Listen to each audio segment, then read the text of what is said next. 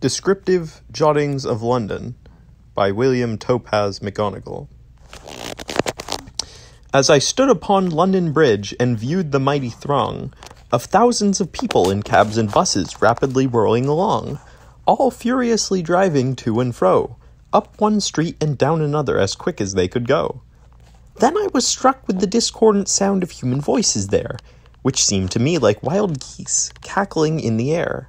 And the river Thames is a most beautiful sight, to see the steamers sailing upon it by day and by night.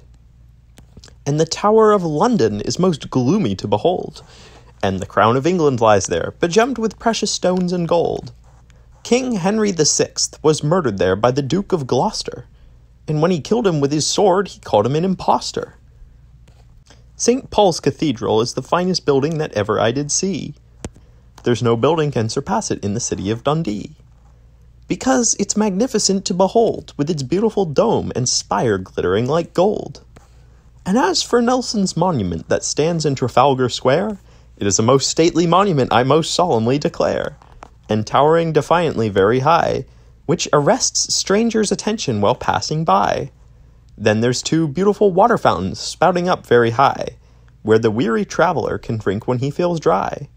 And at the foot of the monument there's 3 bronze lions in grand array, enough to make the stranger's heart throb with dismay. Then there's Mr. Spurgeon, a great preacher which no one dare gainsay. I went to hear him preach on the Sabbath day, and he made my heart feel light and gay when I heard him preach and pray. And the tabernacle was crowded from ceiling to floor, and many were standing outside the door. He is an eloquent preacher, I honestly declare, and I was struck with admiration as on him I did stare. Then there's Petticoat Lane, I venture to say, it's a wonderful place on the Sabbath day. There wearing apparel can be bought to suit the young or old, for the ready cash, silver, coppers, or gold. O mighty city of London, you are wonderful to see, and thy beauties no doubt fill the tourist's heart with glee. But during my short stay, and while wandering there, Mr. Spurgeon was the only man I heard speaking proper English, I do declare.